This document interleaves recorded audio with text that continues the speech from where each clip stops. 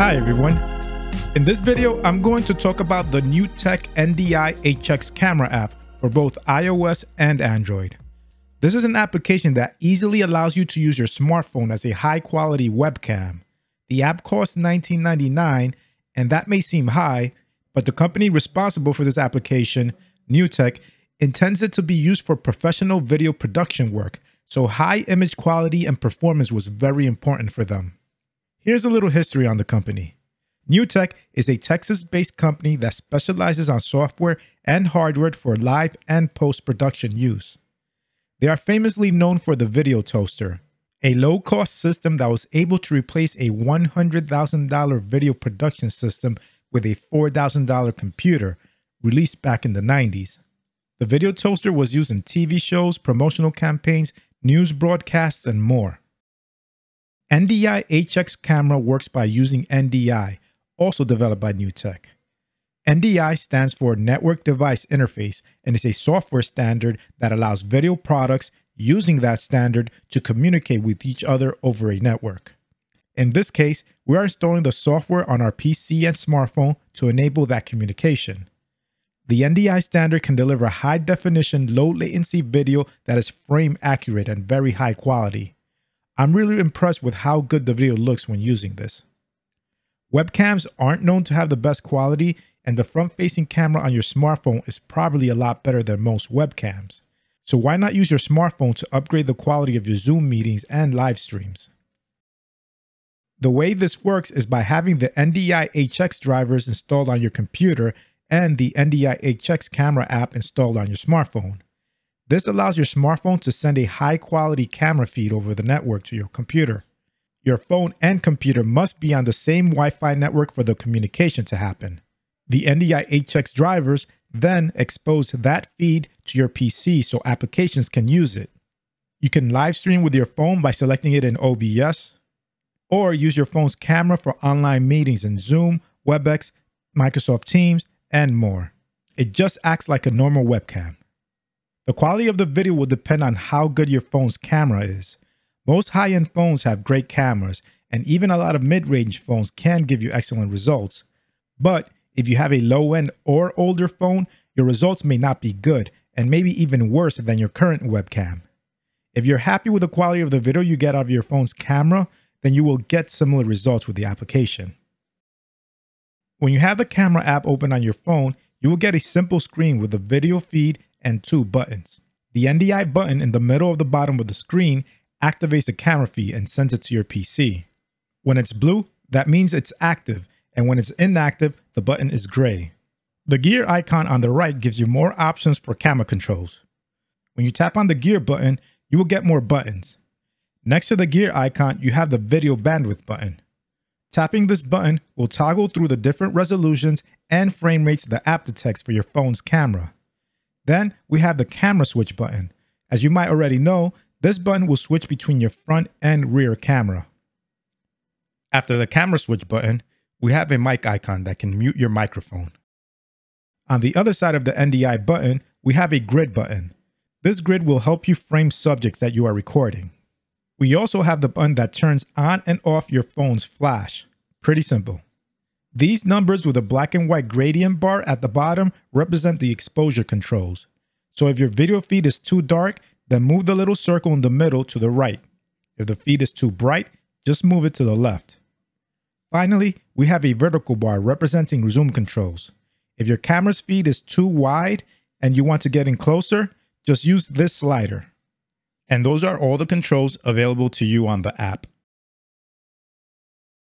Unfortunately, as of the making of this video, the app is not working on my brand new Galaxy S21 Ultra phone. It worked on my previous S20 Ultra, and it works on my much older Galaxy S6. NewTek says that they are aware of the problem and are working on a fix. So hopefully a fix comes out soon.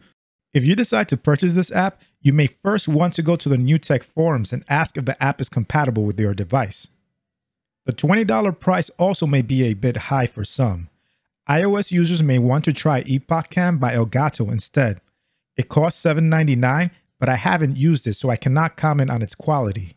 Epoch Cam has a free version for you to try out, while NewTek's NDI HX camera app does not have a free version, but I am planning a future video on that app. Keep an eye out for it. That's an overview on how NDI HX camera works and what you can do with it.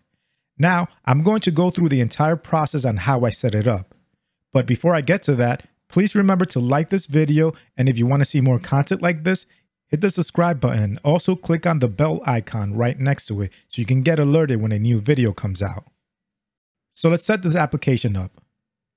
Go to your App Store and search for NDI HX Camera.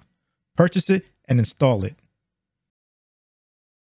Then we want to go onto our PC and download the NDI Tools from the NewTek website. The NDI Tools are free, so don't worry about paying another fee for more software. On your PC, open a browser and visit www.newtek.com. Click on NDI, then click on NDI Tools.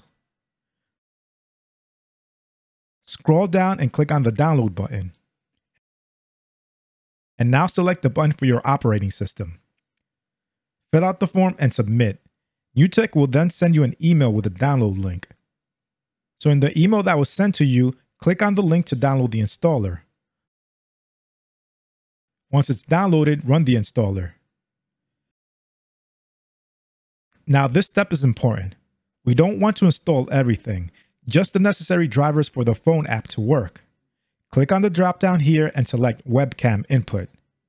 Now scroll down and check off webcam input and NDI HX drivers. Click on next and continue with the download process until it's done. So we have both the drivers installed on my PC and the app installed on my phone. I'll now open up the app on my phone. Give permissions for the camera and microphone and make sure the NDI button in the middle is blue. If it's gray, just tap on it to make it blue. Your phone can now be detected by your PC. Let's get on my PC now. A program called NDI Virtual Input is in my system tray. If you don't see it, just go to your list of programs and open up the webcam input application and it will appear in the system tray. So on the system tray icon, right-click it to get this menu. Scroll up to your phone's name and click on it. Then click on the NDI HX camera option. The phone is now sending a camera feed to your PC.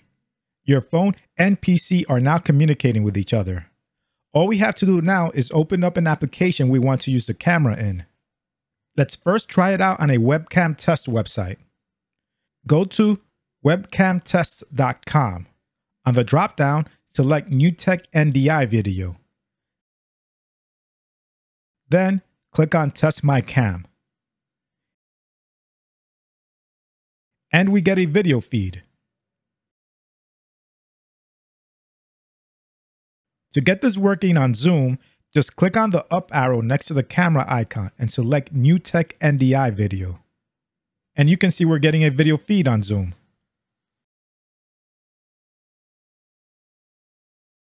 Finally, let's try out OBS. Here I have OBS open. I'll double click on my webcam layer, and in the device section, I'll just click select NewTek NDI video.